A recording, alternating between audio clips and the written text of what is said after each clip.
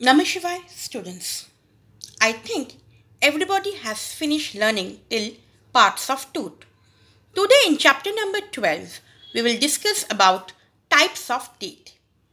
We have two sets of teeth in our lifetime, temporary set and permanent set. When we take birth, at that time, we don't have any teeth.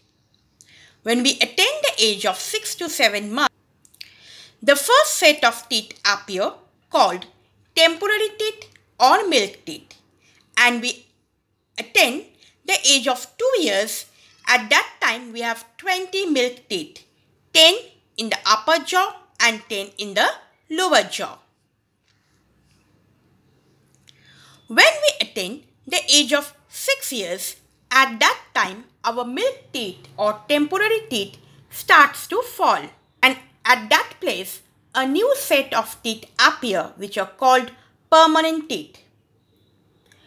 When we attain 12 or 13 years, we have 28 permanent teeth, and when we become 21 years old, we have 32 permanent teeth because 4 more teeth called wisdom teeth grow at that time. These wisdom teeth in Bengali we used to call akkel daat.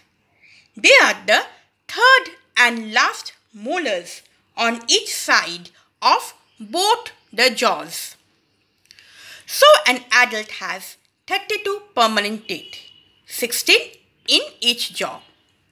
These teeth remains throughout our life. Now we will see that both temporary and permanent sets of teeth have 4 main types. They are